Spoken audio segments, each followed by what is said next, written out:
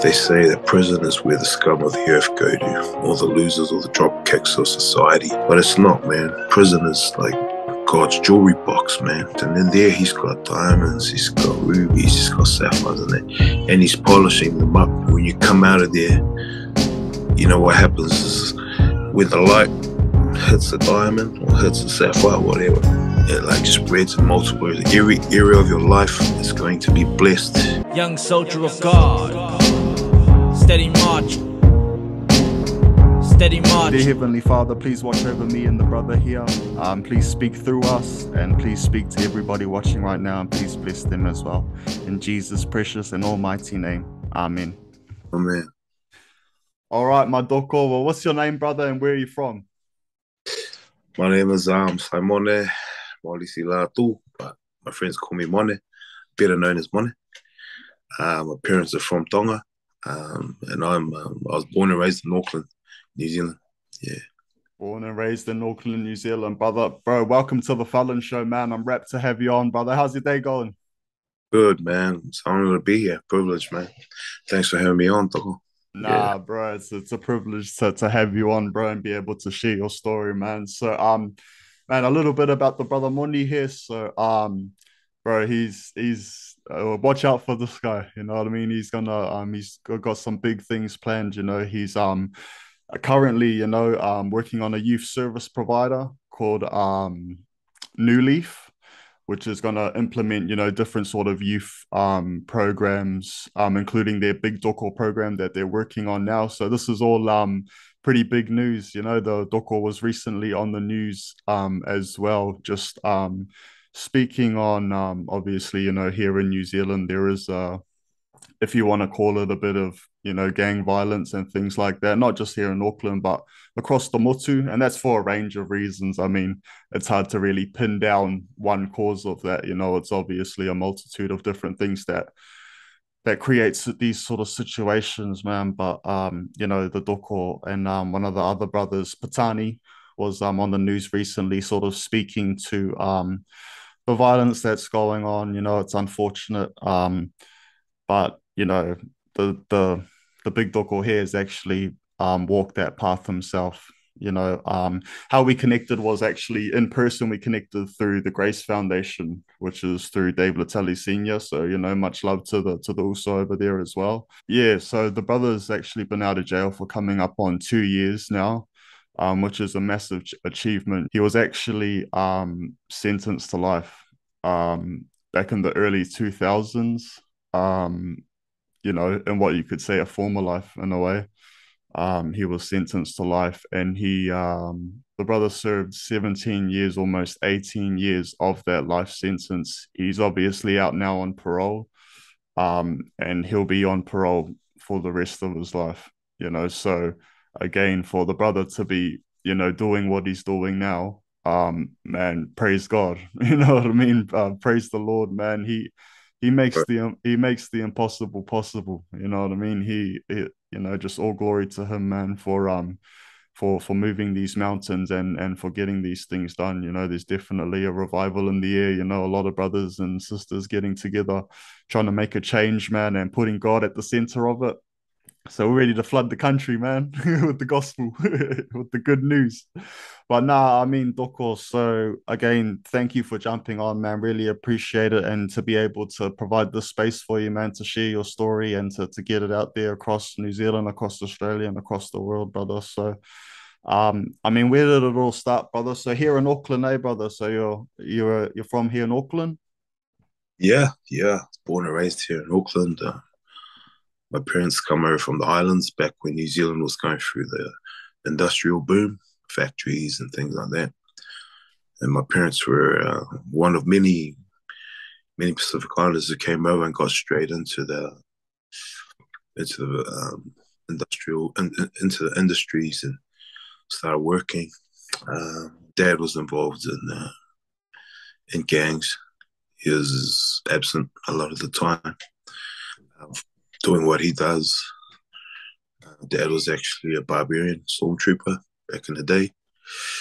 So I grew up knowing about that life and that.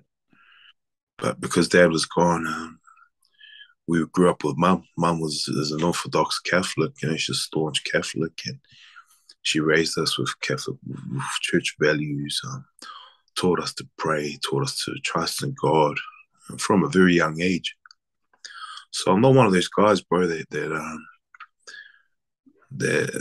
was born into a hard life, doing a hard home. Home was okay, it was a church family, very mom's very religious, and that had a lot of rules, a lot of strict rules around the house, not only with our Tongan morals and customs and that, but just our own little family values, and that at times it was a bit much for me, man. I was, I always wanted to run away. I always wanted to get away and go do what I wanted to do. I felt restricted. I felt like, I wanted to go and see the world, bro. I wanted to go and know the world. So we didn't even know we had a granddad and that until he was dying, and he came, found us, took us to the Seventh-day Adventist Church. And it was quite funny. We'll go and finish church. We'll sit down and have lunch, and then we'll be doing the old Father, Son, Holy Spirit, and all the CVs will be going, hey, man, we don't do that, man. I'm like, oh, sorry, man. It was funny. But that's when we started going to the church. When he died, Dad took us to the Auckland Tongan Seventh-day Adventist Church, which was just growing at the time. And our family was one of many families who built it, bro. Built it up. We went from renting halls, school halls, to buying a place and buying an old jewelry factory, and then building into what it is today. Wow. But by the time I turned 16, bro, I left home, bro. I was gone. I was on the streets, bro. I always stayed out east in GI. School wasn't working out for me, and all the pressure and that. And I just started to rebel, just started running away, and then eventually didn't come back. I just gone, bro. Left. Found myself in a relationship by age 19, serious. When I was a dad, so came into hardship with those things. I ran with a crew back in the day, JFK, just effing crazy. And they're all Crips, Tongan, Samoans, all from Mount Wellington. Just to run around, getting drunk, having fights with bigger gangs, proper clubs and that. But we were known for being crazy and having nuts that were bigger than our brains, sort of thing, But it was all fun and games. We were young. But then, the boys all started wanting money, started getting into the robbery scene and stuff like that. But it was a progression. We started burglaries, what was called stair dancing at the time. We would creep the buildings in town, looking for whatever, laptop safes, whatever, and we used the fire exits as getaway because it was never locked, so we always got away. So that became dubbed stair dancing by the news.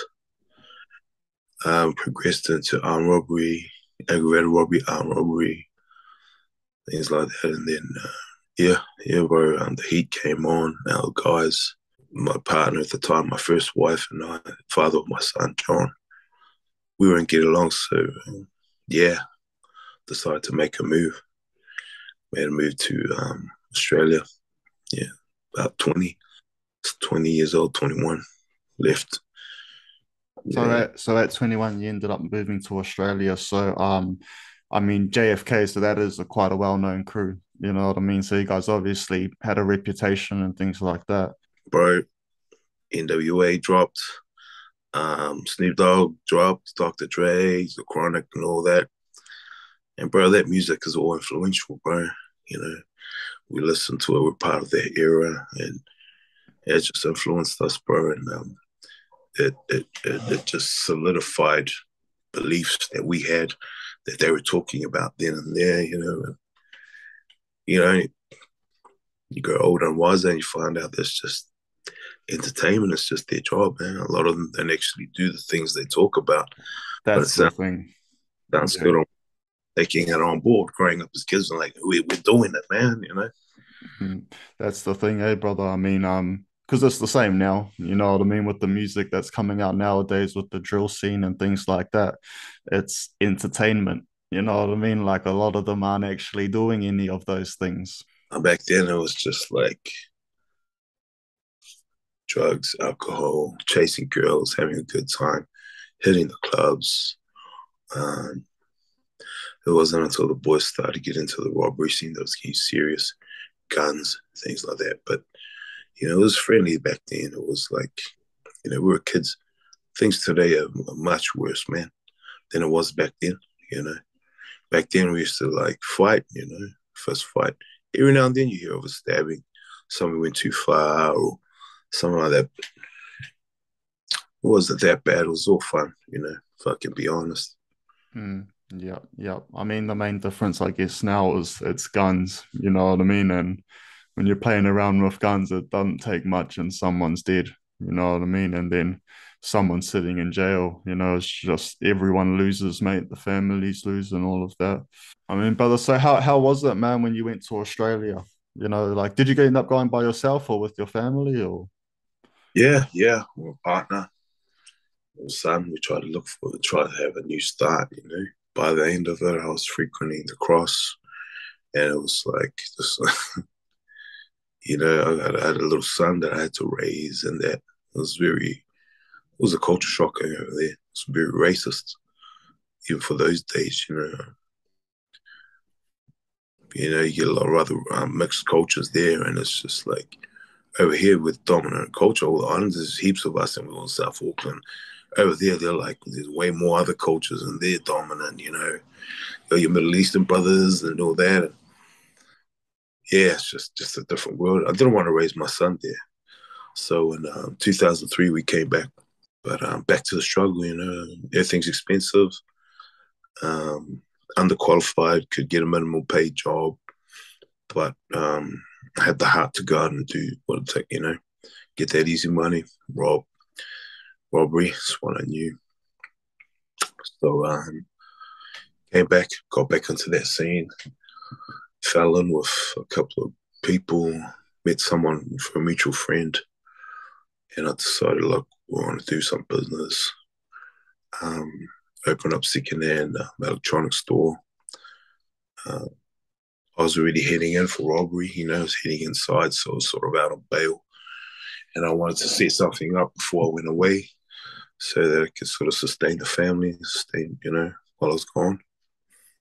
That turned sour. Um, and the person that I wanted to go into business with started getting heavy and making threats to my home, making threats to my son. And I just took it all literally. If I knew then what I knew now, I wouldn't have gone as far as I did. It's just scared tactics. But once the home was threatened, my son was threatened, I made a conscious decision that I was going to take the guy out. I was not going to let that happen. So I did it, man. I planned it, made my move. But unfortunately, it cost him his life. And it devastated his family, it devastated my family, and my life from that point on had changed forever. You know. Oh, brother, so I mean, it's just escalated like crazy coming back from Sydney. I mean, you've gone from, obviously becoming involved in hold-ups on bail, so you've gotten done as well. Like you said, your mentality is obviously disillusioned, basically, brother. You know what I mean? Because when you're in that life, you are disillusioned. You know what I mean? I'm sure you can see that in hindsight. Yeah, you're caught up in your own movie, bro. You know, it's what Exactly. The world's against you. it's right. The pace was over there. The pace over there was like that. And I come over here and it was slow. I was still operating on that pace. Bang. So I landed in March. Bang. Started going hard. April, May, June, July, August, September. By October, I was sitting up at the Rock, remanded for aggravated robbery, arson, murder. 24 years old. 24 years old, and that in a span of a couple of months, March to October. Wow. So, I mean, so you found yourself at the Rock, brother. I mean, How was that for you, man? Like, sitting at the rock, man, you've been arrested, you know what I mean? So looking at what you're looking at, I mean, how was your whole mental space during that time, bro? Was it sort of if the world type thing, or was it just how was your mentality, bro? I think it was still because the type of person that I was at the time was I still had lost touch with reality, bro. So I've gone from to nobody to I was the talk of the town, by that time because of my crime, the nature of my crime, how it went down, and the way that it affected the underground, the message that it was sent. And that further added to that disillusionment, bro, because now I'm coming on the news every time I go to court. I come back and I'm getting all this respect from like real gangsters, real gangsters, bro, real people who were born into it, who grinded it out, grew up in a hard life, and all of a sudden, I'm getting props from them. They're giving me like, and these are people I heard about on the outside, never met, but I heard about them. Um, at the time I came through, everyone who was anyone at the time was at the Rock at that time or up top, which is where I ended up right up at Maxi, Marimo Maxi. Um, yeah, yeah. So everyone who was anyone was there at the time, and I met them all, got to know them all, learned from them all, how to, because it took them all of like a couple of weeks to figure out that I have a good nature, I have a kind heart, I'm a loving person. I'm not this person that they saw on the news. I'm not this, you know what I mean? I have a family that come and see me every week and they love me, you know what I mean? So to them, I was like, bro, what happened, What happened, bro? What are you doing, But this is how that life can lure someone in, The trappings of the life can lure someone in, especially someone young who's struggling, trying to make it. A lot of the kids today are faced with those same things, bro. The poverty. It's not outright poverty, but it's the struggle, bro. Everything's so expensive. And because of the way the system's built, they're,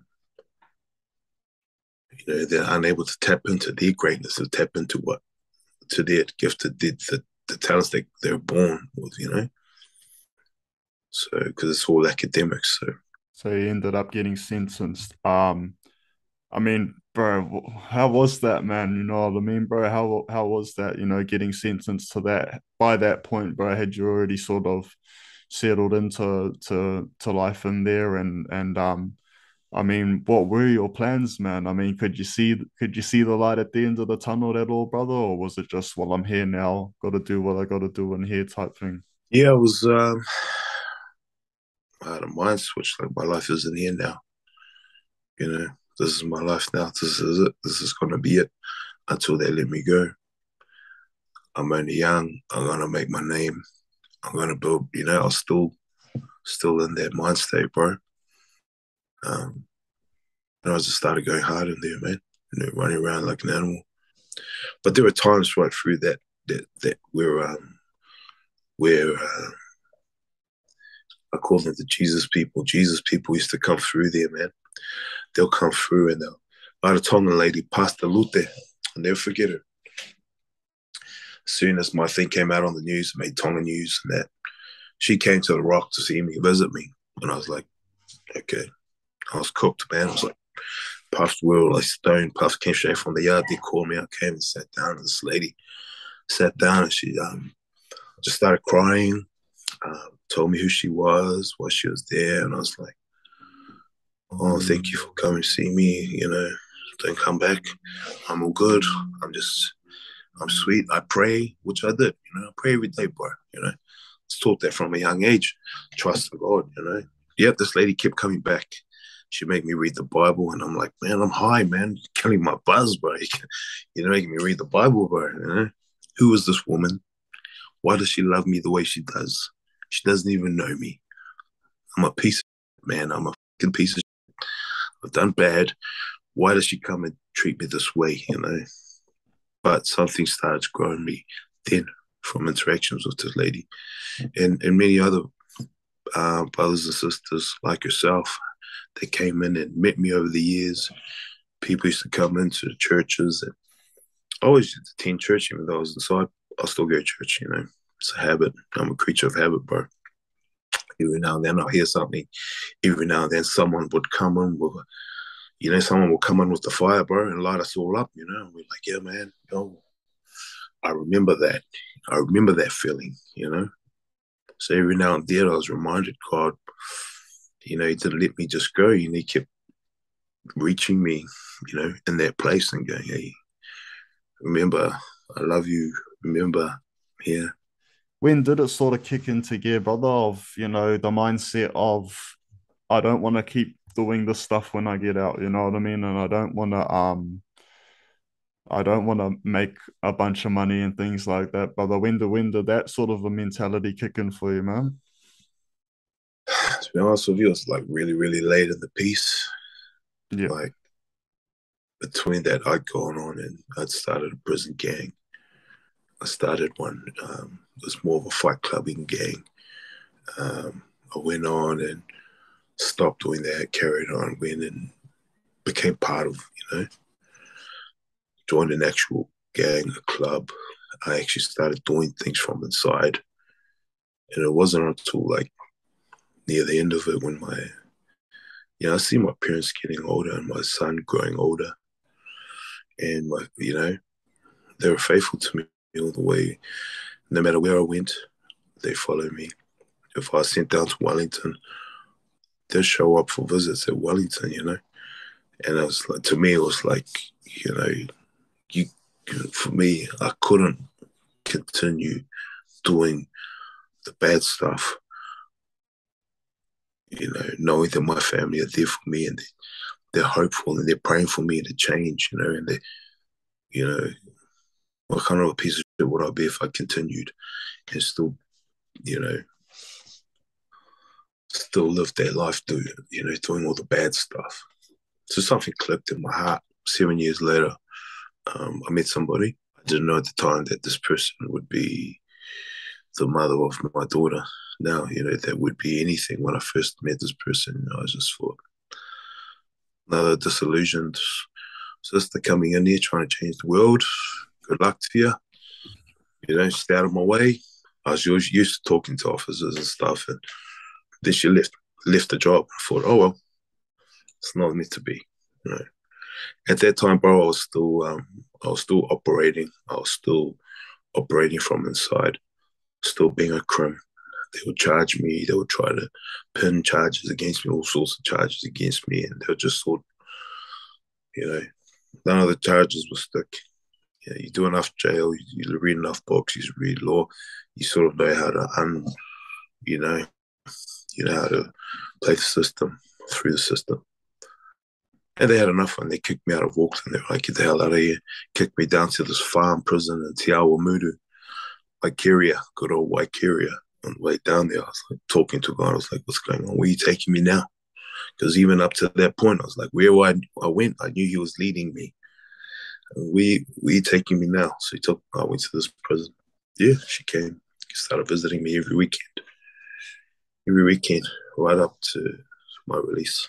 Bro, that's incredible, brother. That I mean, again, praise God, isn't it, brother? I mean, He provides the life, bro. So I mean, to provide, while behind bars as well, and in a time when it sounds like it just was needed, bro. You know what I mean, for you to make that proper transition, like you said, man. So you're neck deep in the game in there, bro. You're like you said, man, you've formed the prison gang in there, fight club type thing, bro. I mean, well, bro, can you go into that at all, bro? The fight club thing, man. So was that just like an all in brawl thing in prison? Was it? No, it's just like we will train together, and then we fight, man. We'll train, and then we have fights, we have rounds. Um, I started a team called Predator, Team Predator New Zealand, and everyone that I trained, everyone that trained with me, we would finished fights fast in devastating fashion. Wasn't many of us because the standard of our training and the way we trained, and that was not many people made the cut, you know. So that was good, and it was going good for a while. It started getting political. It started going somewhere where I didn't want it to go, you know. So I cut it off. I left it, you know. I shut it down. It was about the fights, the training, the handshake after the fight. If you lost, there was a round two. There's going to be a part two, and that, and we all lived for that. Even we have wages and stuff like that. It was about that. It was all underground. It wasn't. No one knew about it. And then we see all the stuff on TV, and they giving it a bad rap, and then so they started clamping down on the fight training on the inside. I found it quite therapeutic for me, and then all of a sudden we're not allowed to do it. So I focused my energy into other things like making money, getting back into that, you know. Yeah, yeah. So yeah, so like you said, bro. So you're deep in it in there, man. Obviously, making moves, making money from behind bars as well. Obviously, the police and the screws are getting onto you as well. So, I mean, so that's what you're getting involved with in prison, bro. So, how is it, man, making that transition, bro? You know what I mean? Like, was it an easy transition to? I mean, how did you start, bro? Did you start doing courses in that, bro, like to help with the rehabilitation and like how did you start making those steps to freedom? I guess you say, bro. Yeah, today actually I went into the violent propensity course. It's called the STIRP back then. Special treatment. It was a special treatment unit for violent offenders, and I went into that because I was really starting to struggle when they shut down the fight training because I needed that every day, and when they stopped that, I needed to do something, and you know, prayed about it. God got me in there, you know, into that unit, and I started my rehabilitation, and I picked up a lot of tools doing that program. How to slow my thinking down, slow my anger down. As soon as something happened, you know, I'd slow it down. You know, because after a while, you know, when you live their life too long, you become. Whenever there's a slight or whatever, you've got to live up to that image. You have to live up to that. You can't take a backward step, and you got to strike fast and strike hard and violent. I'd gotten to that stage by the time I was going into the program, and I had a false sense of mana, but it was getting me around in there. You know, I was feared, I was respected, I was loved. I was one of those guys. I became one of those guys that if you talk to me inside in the yard and that you were good, you know. I used to control. We come into the unit, people come in, ask them what they're in there for, show me your papers. If they're in for anything untoward that we didn't like, they weren't coming into our unit. And it was good. I met a lot of good people there. I had a lot of intense psychology, Psych 101. And it went back to my childhood, bro. I mean, like, stuff that happened, childhood trauma, things that happened when people outside the family were allowed in, you know, and they'd hurt me, abused me, and things like that. And I was carrying that around with me. And, you know, I discovered that was why I was lashing out, acting the way I was acting, doing what I was doing, the attitude that I had in life. So I was happy to be able to address all of that there and move forward. When I left there, I was a lot lighter, man. I was a lot lighter than I was when I went in there. You've got to make God your center of your life, you know, and you have to be living in harmony with the Holy Spirit, bro. That has to be leading you, guiding your heart, talking to your heart, and you got to read the word every day, bro, you know. You got to stand on it. That's the rock. That's what keeps us solid, bro, when the devil attacks us and that, you know, the word, you know, bro. You've ended up doing the almost 18, bro, almost 2 bricks you spent in there, bro. I mean, how was it when that parole came up, man, and you got those papers that you're getting your parole, brother? How was all that for you? I'd been up to 5 parole boards already, stood down, 6th one, and then I went up on this one. I felt like, you know, by that time I was in the right place with God. I was in a good place with Him. We're in communion, the whole balance. was going through, I kind of knew, you know, when I went up, you know, when you're with him, bro, you're not very, you don't worry anymore. You know, you don't stress about stuff anymore when you're right with God.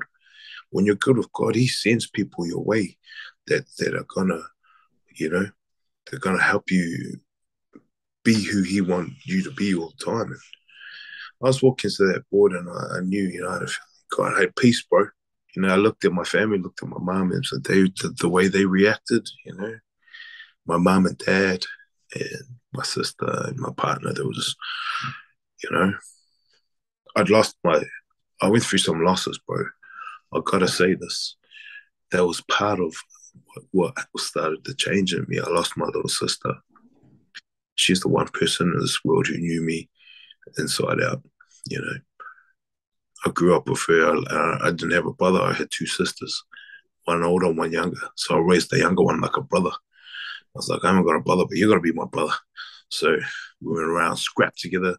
You know, dudes come, she'll jump in, we'll scrap them, and she was like a tomboy, bro.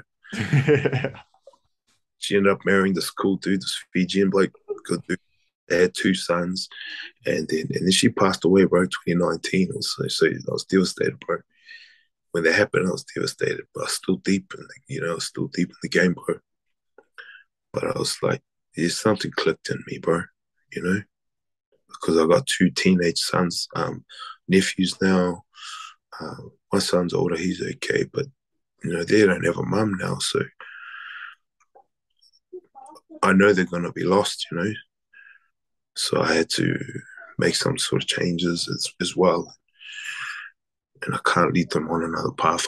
You know, I want this thing to end with me and my generation. I want the kids after me to be better, to be in a better place, you know. So I lost her, got out, happy as not long after that, lost dad, had 7 months with dad, lost him. 6 months later, we lost my partner's dad. And so, you know, within this year and a bit that I've been out, we've been through a lot of stuff, bro, you know. And we got COVID, and then we recovered, and then now we got babies. So we're like, you know, but God's hand is at work in my life, bro. You know, He's putting these people in my life where, you know, I set my heart and my mind to trust in Him, bro, fully. You know, like fully. I know who I am. I know what I can do, but I set my heart and my mind to trust in God, bro. You know, and since then, He's just been faithful. He's just been showing me. He's like, you show me, I'll show you. You know, I'll be showing up. I go, now, Lord, I know what I can do. There's this pathway here. I can take it. My whole life has been pointing towards it, and you know it's there. But I know that you want me to do something else, and I'm trusting in you. And wherever you lead me, Lord, wherever you take me, I'm going. You know, I'm going all in. And this is the pathway. You know, He's bringing people into my life. He's been Petani, David Tele, you, other people in the government agencies that met us, and they want to help us to do what we want to do, enable us to help these youths, help these youngsters change their thinking, help these youngsters come to their senses, help these youngsters find another pathway besides gangs, besides drug dealing, and end up somewhere better than the prison system, bro. You know? And if I'm able to help one child, one youth, I know we're gonna help heaps, bro. I know we're gonna rechange this thing, and people are gonna start hating on it because it's working, and it's moving mountains, bro. So that's, you know, we weren't born to fit into stuff, bro. We weren't here to fit in. We were here to shine, bro. We were here to go against the grain, to move the mountains, bro. So, you know, if anyone, we qualify, bro. You know, so. Well, this program that we want to run, and the service we want to provide, I want it to start at schools. So that's the new leaf, eh? So that's new leaf. New leaf. So we turn a new leaf, and we want to do something different. And a lot of people are like Dave. Dave's doing different. What he does is different. Dave Telly, it's different from what everyone else is doing. Because he's got the people that are facilitating his programs, people who've been through the life, they found the Lord, they turned it over, and they can speak from experience to other people who are still going through it. You know what I mean? And they drop the word in there, man. They drop the word in at the right time, and it's just like boom, the word, and it resonates, it's truth, and in the hearts of the men, and they're receptive to it, which is awesome to see, bro. Can't wait to get started with these youths. I want to start in the schools, talk to the kids in the schools that are thinking of going down that track and not quite there. Go to the youth prisons, because we're going to miss some of the ones in the schools. They're going to end up in the system. Pick them up there. If we miss them in the schools, we'll see them again in the youth prisons. And then if we miss them there, have a program about fatherhood and that in the adult division, So, with God on our side, we can do anything, bro. They talk about red tape and all this and that. God can break down he will break down those walls or those jails, bro. He will break them down. I'm going to do. I can't see myself doing anything else, bro. It's this. I just want to be happy. I just want to feed my family. I just want to do what God wants me to do in life.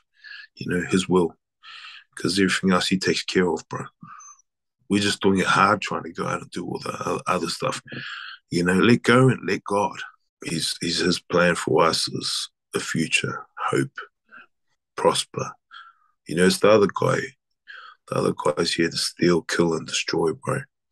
And the longer we stay in that life, that's what we're going to be doing. Stealing, killing, destroying the futures of other people, other kids. Look, brother, I mean, we're coming to the end here, man. So, brother, I really appreciate your time jumping on, man, and taking that time out, bro. I know that that's a big step, bro. You know what I mean? For you to come out here and share a bit of your life on here, man, for people to be inspired by. It's just man, I'm wishing you nothing but the best and all of that, bro. I mean, do you got any closing remarks, bro, before we wrap this up? Any other messages that you might have to any brothers or sisters that you might know, bro, in prison or anything like that, bro? Any words of encouragement? Yeah, I do actually, bro. They tell us that they say that prison is where the scum of the earth go to, all the losers, all the drop kicks of society. They say that's what prison is, but it's not, man. Prison is like God's jewelry box, man. That's his jewelry box, and then there he's got diamonds, he's got rubies, he's got sapphires in there, and he's polishing them up. He's polishing you all up. And when you come out of there, what happens is when the light hits the diamond or hits the sapphire, whatever, it spreads, bro. It like spreads in multiple areas. Every area of your life is going to be blessed. Every area of your life, you're going to be a blessing to people, and it'll flow on and it'll flow on, and that's how he works. And you'll meet other people, and yeah. So take advantage of that time if you're sitting in there, or if you've just come out. Pray, talk to God, pick up your Bible, have a look at it, man. All the answers to the world's problems are in there. I don't know why we have so many problems, bro. The leaders aren't reading their Bibles, bro. That's right, bro. They're not teaching it in schools, bro. That's where the dramas are coming from, mate. You know what I mean? Once you take the word of God away, mate, Right. this goes downhill. I mean, 2018, they took Jesus Christ's name out of Parliament prayer in this country. And now look, brother. Now look at what's going on. Get right with God, brothers, sisters. Get right with God, and He will send people into your life. He will send everyone that comes to you is sent, and we will recognize who the enemy has sent in our pathways. So yeah, get right with God, everyone, man. So, Sure. my doko, brother, thank you for jumping on, man. Well wishes and all of that, bro. And we'll talk soon anyway, my brother. Really.